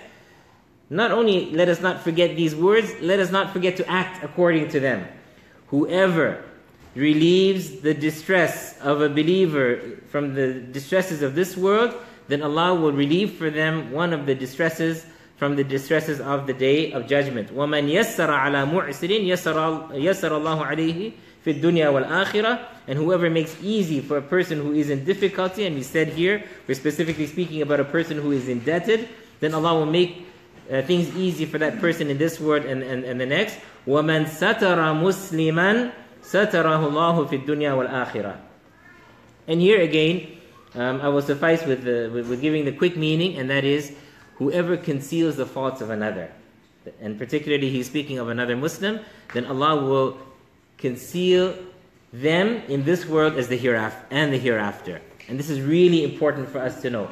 And this is why, again, Imam Ibn Rajab alayhi rahmatullah mentions how, some incidents. He said, amongst us, there were those, subhanallah, who used to speak about others. Although they themselves were not bad. They were not bad people, but they would like to expose the faults of others. Then Allah caused them to do bad things, so people started talking about them. Ya subhanallah. So let's be really cautious. When I start, spreading bad things about, especially when you know that a person is for all intents and purposes, they are a good person, but they are a human being. I mean, they may slip up, they may have committed something wrong, they may have gotten angry and said things that are not becoming of such a person. But as long as you know that person to be a decent person overall, why would you want to then, and some people, and again, Ibn Kathir rahimahullah and others, they speak about how, or even Al-Ghazali alayhi rahmatullah, they speak about some people who, they appear to be, trying to praise that person. But really, they want to expose them. They say, oh, mashallah, this person is so good, but may Allah forgive him, for his shortcomings. What was the need for you to say that? I mean, really, so basically you want to expose that person, but you want to package it in a different way. No, this is not the way. The way is, you know what? If his sins are not known by people, there's no need for you to spread them, even if you know about them. But our duty is to conceal that, because you know what? What goes around comes around. I start spreading things about you, tomorrow Allah Jalla wa Ala will send me someone who will do the same to me. In other words, spread these things about me. In other words, spread my shortcomings and my faults to others. May Allah Jalla wa Ala protect us. And the next part of the hadith, again, every single bit of it is something for us to think about and live by. Wallahu fi awni al-abdi ma dama al-abdu fi awni akhihi. Every one of us has to understand that alone we can accomplish nothing. For everything we need Allah to be there for us. We need the assistance of Allah. So here, in the hadith found in Sahih Muslim, the Prophet ﷺ is saying to me and is saying to you, Allah will be with you as long as you are there for others. So helping others is, in a sense, being selfish also, isn't it? Because if you help others, you're doing yourself a favor. As long as I'm helping you, Allah is going to be there for me. Try it and you will never fail. Be there for others and you will see that how when things start becoming difficult, somehow or other, Allah will make a way out for you. And you will be absolutely shocked and you will be amazed. And alhamdulillah, I know amongst us there are those who have faced that. They thought they were going to die, and Allah Jalla wa Ala send them somebody who, subhanAllah, out of the blue, they just came about. And perhaps it's because of one little thing you did at some point in your life. And because there was ikhlas in it, Allah Jalla wa Ala assisted you in that time of need of yours.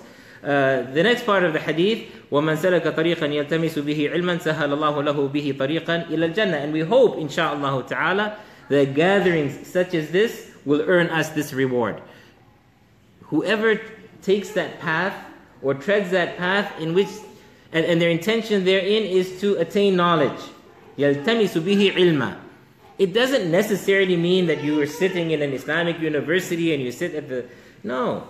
You find an opportunity to go and learn something about your deen. If you go, as long as you are on that path, Allah Jalla wa Ala will make the path to Jannah easy for you. May we be included amongst those people, insha'Allah ta'ala. وَمَا اجْتَمَعَ قَوْمٌ فِي بَيْتٍ مِّن بُيُوتِ اللَّهِ يَتْلُونَ كِتَابَ اللَّهِ وَيَتَدَارَسُونَهُ إِلَّا نَزَلَتْ عَلَيْهِمُ الرَّحْمَةُ وَغَشِيَتْهُمُ السَّكِينَةُ وَحَفَّتْهُمْ الْمَلَائِكَةُ وَذَكَرَهُمُ اللَّهُ فِي مَنْ عِنْدَهُ. This part of the hadith talks about people who gather in one of the houses of Allah Jalla wa Ala in a masjid. For what purpose? They're reading the Quran. They are studying the Quran, doing something similar to what we are doing. What are we doing? We are talking about what Allah says. This is why we mentioned ayat of the Quran.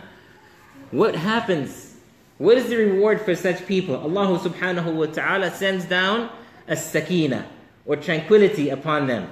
The mercy, the rahmah of Allah Jalla wa Ala descends upon them. The angels surround such a gathering. And Allah subhanahu wa ta'ala mentions these people to the angels that are in His neighborhood. Do we earn that reward here? This is not a masjid. But I say, insha'Allah ta'ala, we will earn that reward. Because Allah knows, if a masjid was available to us, we would not be sitting here, we would be sitting in the masjid. So, Allah Jalla wa Ala is Ar-Rahman and He is Ar-Rahim. Allah subhanahu wa ta'ala knows what is in our hearts. We don't have a masjid to go to. We are not permitted. It's okay. We still do what we have to do. Allahu Jalla wa Ala, insha'Allah, now, rest assured, insha'Allah, the rahmah of Allah is descending upon us. That tranquility from Allahu Jalla wa Ala is surrounding us. The malaika are around us. Bi'idnihi subhanahu wa ta'ala, because He tabaraka wa ta'ala knows what our intention is. And let's hope that we will always, it doesn't matter where we can learn some Islamic knowledge, we go. We go. Why? Because we want these rewards from Allah subhanahu wa ta'ala, and we want that Allah Jalla wa Ala praises us before His malaika or His angels. And the last part of the hadith, remember that it doesn't matter who you are related to. It doesn't matter what family you belong to. It doesn't matter how righteous or pious my parents or my relatives may be. If my deeds are not in order, then my lineage will not help me. My lineage will not help me. And subhanAllah, when I see this part of the hadith, وَمَنْ بَطَّأَ بِهِ عَمَلُهُ لَمْ يُسْرِعْ بِهِ نَسَبُهُ. When I look at this part of the hadith, I think back, and I don't know if it's only a cultural thing that happened to be, when I was growing up, or some of you also, when some of you also have experienced it, but I still remember when I was a little kid, because some of my uncles happened to be students of knowledge. Alhamdulillah, they studied the deen and so on and so forth. And so some of my aunts, who weren't necessarily doing the right thing all the time, they would say to their brother, "Don't worry, I'm right behind you. That is in the akhirah. I'll hang on to your shirt so you can take me to Jannah with you." I don't know if any of you have heard anything like that, but piggyback. Huh? Piggyback, right? So, I still remember vividly some of my aunts saying to my uncles that, "Don't worry, we're behind you. We'll hang on to you, so we'll go into Jannah along with you." In other words, I don't have to do anything. I belong to this family. That sort of thing. All right? But of course, the Prophet ﷺ is telling you, and he's telling me, that we are responsible for ourselves. So, my family's piety and righteousness is not sufficient for me. It has to be that I do something with my own hands. It is that we have to do those deeds on our own. And with this, inshallah ta'ala, we conclude. And I cannot stress enough that these ahadith of the Prophet ﷺ are not for our entertainment, but rather they are for us to ponder and then to act upon. أقول قولي هذا وأستغفر الله لي ولكم ولسائر المسلمين فاستغفروه إنه هو الغفور الرحيم. I apologize that we went on fairly long. Are there any comments or any questions before we leave?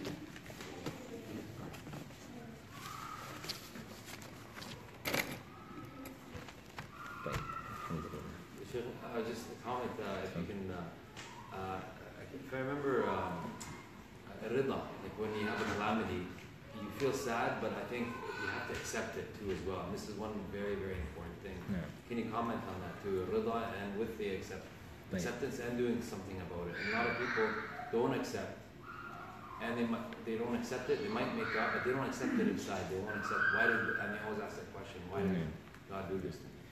Right. So the issue of, if calamity strikes, then what should be what should be the reaction of the believer? So of course one of them is, and the most important thing is, for us to accept what has happened as being from Allah subhanahu wa ta'ala, being patient in the face of it, and also being pleased. When we say pleased, not necessarily happy, but being pleased, meaning that being content with what has taken place. Right? So the Prophet sallallahu alaihi wasallam, did he face calamities in his life? Of course. But he never complained about what happened. His complaint was always lodged with Allah subhanahu wa ta'ala. He complained to Allah about his condition so that Allah could grant him relief. But never complained about Allah. But as you said, some people will question, why would Allah do this to me? This is complaining about Allah. This is complaining about Allah. But rather the believer immediately understands that whatever happens, it is in the hands of Allah subhanahu wa ta'ala. One of the Salaf, his name again escapes me, I perhaps will remember it. One of the Salaf, he used to lead the people in Salah. Okay? And when he would go forward, he would look behind him to see whether or not his son was there. His name is on the tip of my tongue. Al-Fudayl ibn Iyad, rahimahullah ta'ala, jazakallah khairan. So Al-Fudayl, rahimahullah ta'ala, used to check to see if his son was behind him or not. Why? Because his son would be very moved by the ayat of the Quran, and particularly if those ayat were speaking about the punishment of the hereafter, then he would perhaps faint in his salah. So he would check. If his son was there, he'd recite the ayat speaking about Jannah and the rewards and so on and so forth. And if his son wasn't there, he would take the opportunity to recite those ayat which speak about punishment, because they are also moving and they will open up people's hearts and eyes. So that one day he goes, he doesn't see his son, and he begins reciting, and he recites those ayat in which there's mention of the hellfire and punishment. After he started, his son came. And when he was reciting those ayat, his son fainted. And after the salah, when they went to him, they found that he had died. They found that he had died. Alayhi rahmatullah. And when they looked to Al-Fudayl, rahimahullah ta'ala, because now, they prepared the body and they prayed over him and they're going to bury him, and they saw a smile on the face of Al-Fudayl, rahimahullah ta'ala. And they asked him about that. Like, are you kidding me? Your son just died. We're about to bury your son, and here you are smiling as though you are happy about it. And his response was that he didn't want to show even physically that he was displeased with what Allah subhanahu wa ta'ala had written for him. And when the ulama commented on this, they said, but you see, he was not able to keep the same balance as the Prophet sallallahu alaihi wasallam. Do you think that the Prophet alaihi salatu wasalam did not feel sad when he lost somebody close to him? Ibrahim, his own son. What happened when he was in his hands? Or even for that matter, his grandson, when he passed away and he was in his hands. The Prophet sallallahu alaihi wasallam shed tears, and they were like, "Are you shed tears over it?" He says, "Yes." We become saddened, but at the same time, we never say anything that would be displeasing to Allah subhanahu wa ta'ala. So when calamity strikes, and it will, nobody is saying that you can't be sad. It's natural. People will feel that sadness. Nobody is saying you cannot shed tears. But everything within reason and within limits. It happened, and this is why our reaction, Inna lillahi wa inna ilayhi raji'un. Inna lillahi ma akhad, wa lahu ma a'ta, wa kullu shay'in indahu li ajalin musamma. We remind ourselves of these things. We belong to Allah, and we will return to Allah. Right? To Allah belongs everything that He takes. To Allah belongs everything that He has given. And everything with Allah subhanahu wa ta'ala has an appointed term. So if you and I remember these things, inshallah, when calamity does strike, and it will, we don't like it necessarily, but when it does, we are not saying that you should be happy and have a party. Oh, my house got burnt down. Nobody is saying anything of that nature. But subhanallah, this was the will of Allah Jalla wa Ala, and there must be a wisdom behind it. Know and rest assured that whatever happens, however it seems, it is good for you. However difficult it may seem. How do we know that? عَجَبًا لِأَمْرِ الْمُؤْمِنِ إِنَّ أَمْرَهُ كُلَّهُ لَهُ خَيْرٌ وَلَيْسَ ذَاكَ إِلَّا لِلْمُؤْمِنِ. So the Prophet ﷺ says that really the affair of the believer is incredible. It is amazing. Why? Because every single thing that happens to the believer is good. And that is specific to the believer. How come? He explains it then. In أَصَابَتْهُ سَرَّاء شَكَرَ فَكَانَ خَيْرًا لَهُ. Something good comes to that individual, shaka, they're grateful to Allah Jalla wa Ala, and so it's better for them. And how can it not be better for you when Allah Jalla wa Ala says, وَلَئِن شَكَرْتُمْ لَأَزِيدَنَّكُمْ, that if you show gratitude, Allah will give you even more. And then He says, sallallahu alayhi wa sallam, وَإِنْ أَصَابَتْهُ ضَرَّاء صَبَرْ فَكَانَ خَيْرًا لَهُ. And if some calamity strikes that individual, then they practice self-restraint. When we talk about patience, it doesn't give justice to that word, sabr. Self-restraint. In other words, you control yourself. And I think this is what you're aiming at. We control ourselves. And we don't question why Allah did. No, we accept it. رَضِيتُ بِاللَّهِ رَبًّا. I totally accept and I'm pleased with Allah as my Lord. Meaning, I know that He only causes things to happen because ultimately there is good in it for me. إِنَّمَا يُوَفَّ الصَّابِرُونَ أَجْرَهُمْ بِغَيْرِ حِسَابٍ. Allah Jalla wa Ala tells us that it is only those who practice this self-restraint who will have their reward without measure with Allah Jalla wa Ala.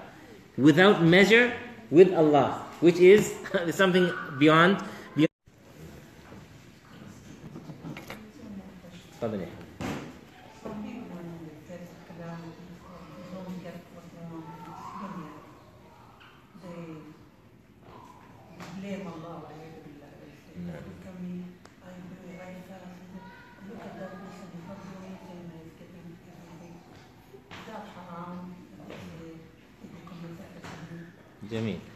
So we have some people who, and the words that you used are very accurate, meaning that they blame Allah subhanahu wa ta'ala.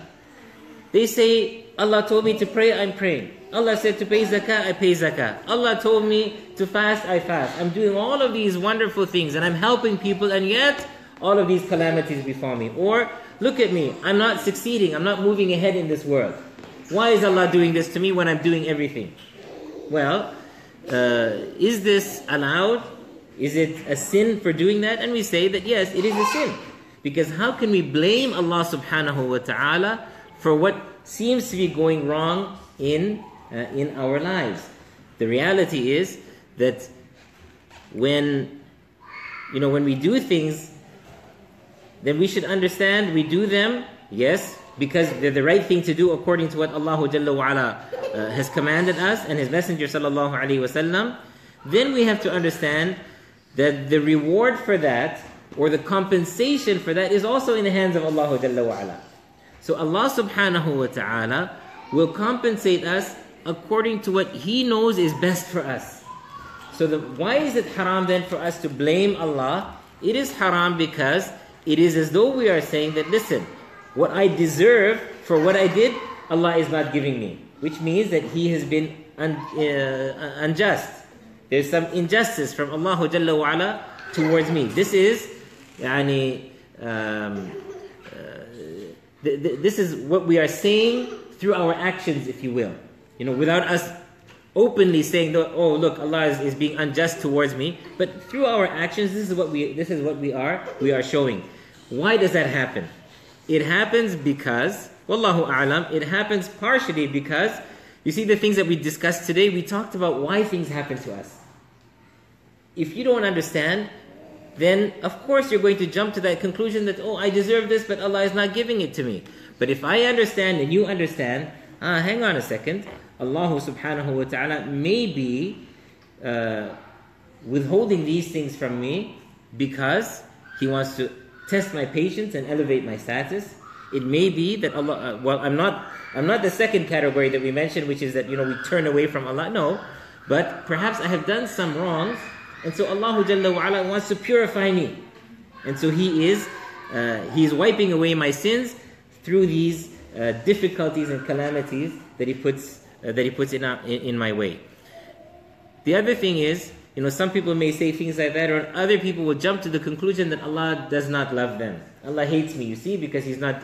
If that was the case, what about the prophets? Do we know of anybody who went through more difficulties and had more calamities come their way than the prophets? We don't know any of them. So, it's the way that some people look at things. The cup is half full or it's half empty. No. The mu'min is the one who is optimistic at all times. If Allah Jalla wa Ala doesn't give it to you, it's because He knows that good lies in it for you. So as long as we keep our hearts attached to Allah, knowing that He knows better than we know always, Wallahu ya'lamu wa antum la ta'lamun. Then inshallah ta'ala our problems will be solved. So in short again, yes, it is a sin because it is as though we are accusing Allah of injustice, وَالْعِيَاذُ بِاللَّهِ.